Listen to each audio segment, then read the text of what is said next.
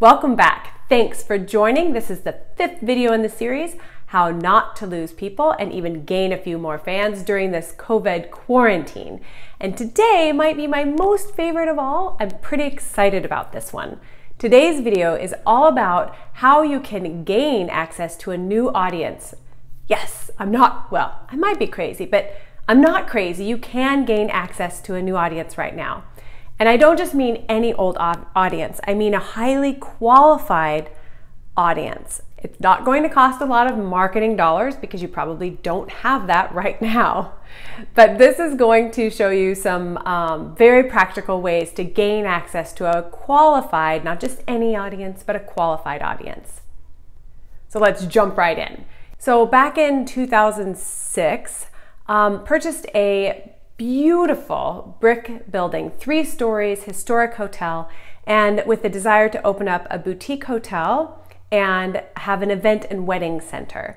And it was just gorgeous. I saw the vision for the place, the restoration that needed to happen, the town and the idyllic setting that it was in, and was pretty much just gung-ho. I was all in. Well, when we purchased this place, it needed some cosmetic restoration. The previous owners had done a lot of structural work and had done a beautiful job.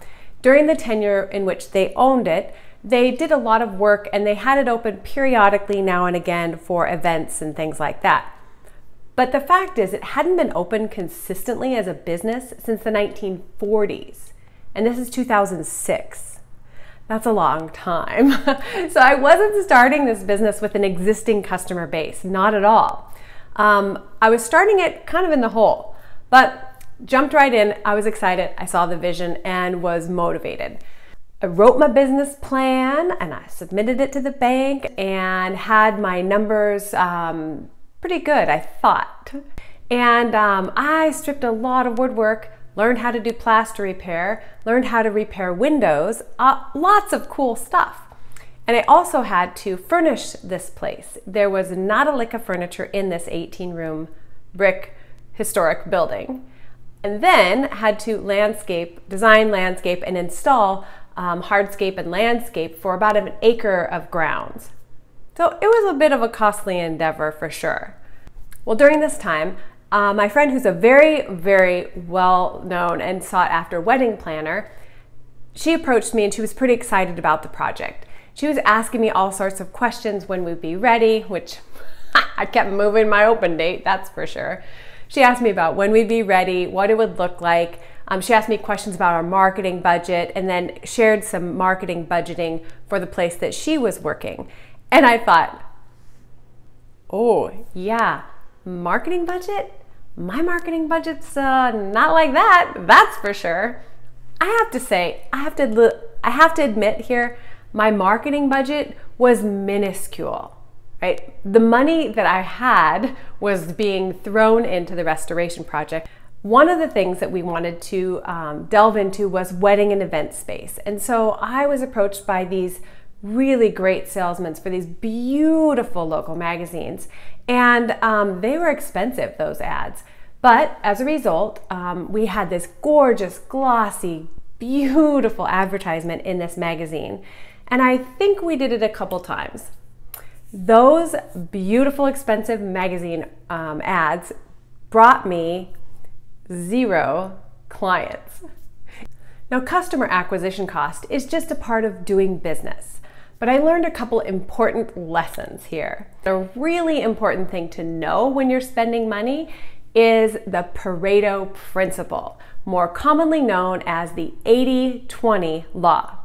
And what the Pareto principle teaches is that roughly 80% of the effects come from 20% of the causes.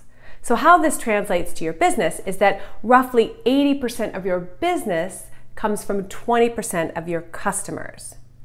Now, this is key. It's super important to understand. Now, the first reason why this is vital information to you is that it's really important for you to know who your top 20% is. If you have 100 customers, there are 20 of them that are your fit, because that's where 80% of your income comes from, is that 20% of your customers.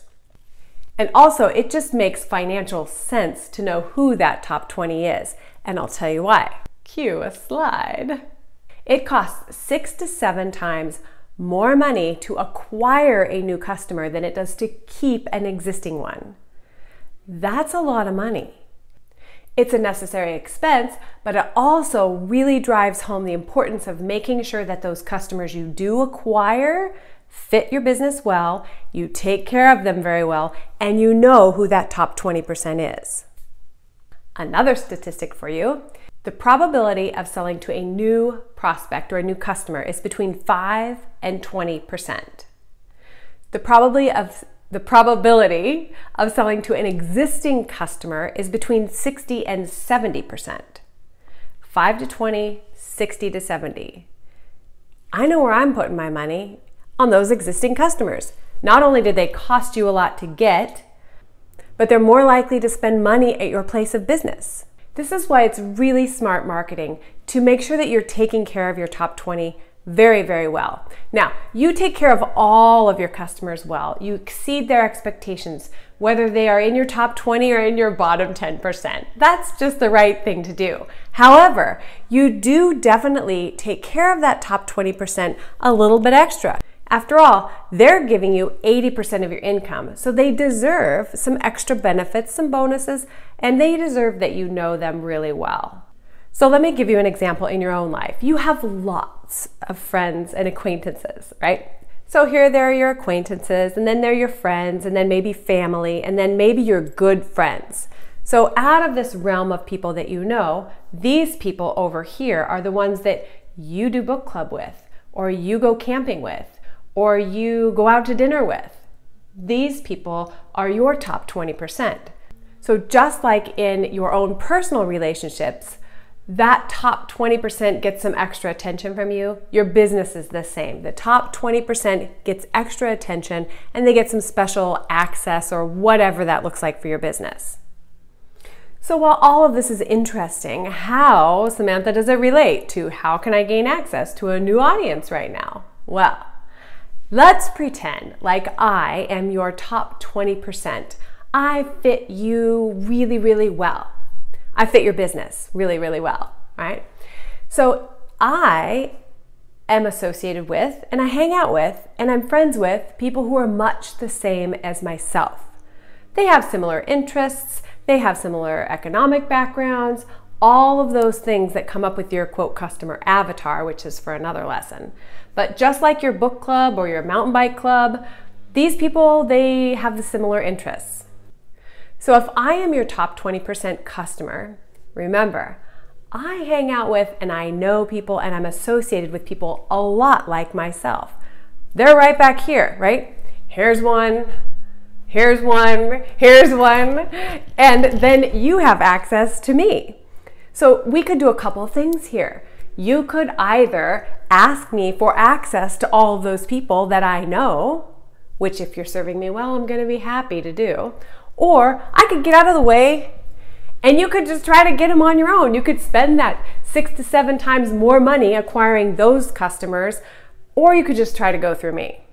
This is why I'm so excited right now about customer acquisition and gaining access to a new audience.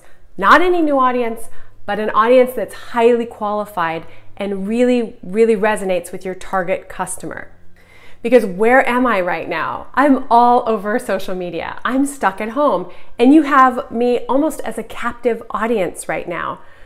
So by all means, you definitely want to be engaging with me, asking for my referrals, and really making me happy right now. So this illustration gives you a really good example of the relationship between your customers and acquisition of a quality target market new customer. You can see that it goes from referrals, which if you've served me super well, I'm happy to give, and that creates a viral loop for you to acquire some new customers. So I am so excited right now, particularly right now, but actually this applies to any time during your business. Knowing that 80-20 rule and applying it and then serving customers really well are how we smartly grew our business with little marketing budget, especially after my bloops in the beginning. And we grew our business to be very successful. We put it on the map, so to speak. I hope that this helps you and excites you and motivates you to really dig into finding out who your top 20% is, serving them well, and using them as an in to gain access to all those people that they know. Have a terrific day. Thank you so much for watching. Someone's mowing their lawn. Oh, good timing. Now he's using a weed eater. Oh, stupid leaf blower, come on. Hopefully you can't hear it.